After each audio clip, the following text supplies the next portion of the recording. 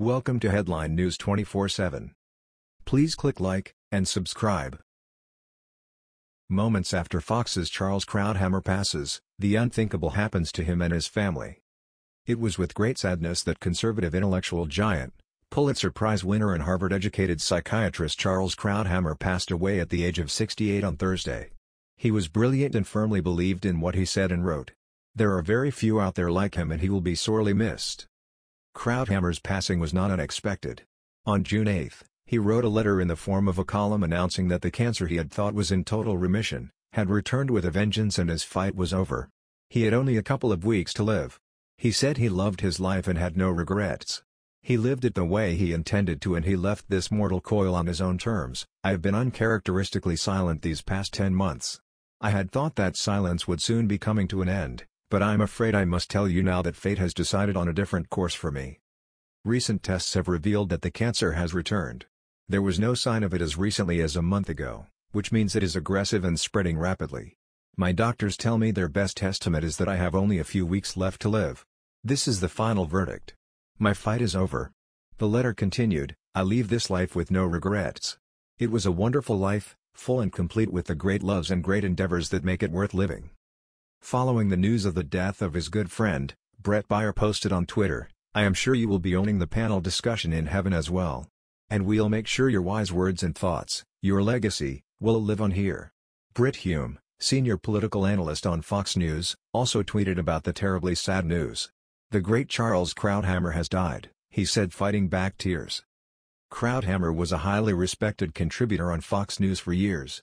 In recent years, Krauthammer was best known for his nightly appearance as a panelist on Fox News' Special Report with Brett Baier and as a commentator on various Fox News shows. He has been absent for the last year in his battle with the cancer that would eventually take his life. He was a cultured and honest man, whose sources were highly credible and researched. He delivered his political analysis in a calm, considered cadence.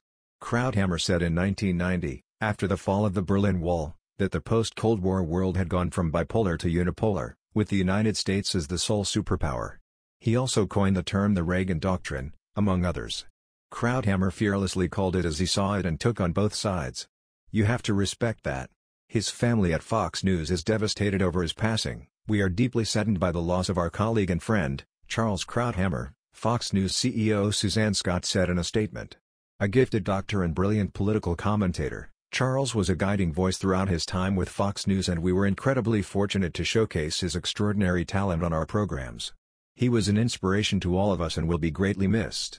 Our thoughts and prayers are with his beloved wife Robin and his son Daniel. Krauthammer was a Renaissance man, who achieved mastery in such disparate fields as psychiatry, speechwriting, print journalism and television. Via Fox News, he won the Edwin Dunlop Prize for Excellence in Psychiatric Research and Clinical Medicine. Journalism honors included the Pulitzer Prize for commentary for his Washington Post columns in 1987 and the National Magazine Award for his work at The New Republic in 1984. His book, Things That Matter, 3 Decades of Passions, Pastimes, and Politics, instantly became a New York Times bestseller, remaining in the #1 slot for 10 weeks, and on the coveted list for nearly 40. The Washington Post took the passing of Charles Krauthammer as an opportunity to get in cheap shots against the man. Particularly, the Washington Post's Adam Bernstein attacked Krauthammer in his obituary, appearing to blame him for the Iraq War in the opening line of his send-off. Charles Krauthammer, a Pulitzer Prize-winning Washington Post columnist and intellectual provocateur who championed the muscular foreign policy of neoconservatism that helped lay the ideological groundwork for the 2003 U.S.-led invasion of Iraq, died June 21 at 68. That is just reprehensible. Krauthammer was not a provocateur, and to lay the blame for the Iraq War at his feet as he's laid to rest is just obscene. Shame on them. To do this to Krauthammer, as well as his grieving family, is just unthinkable. And it happened just moments after his passing. That was the news.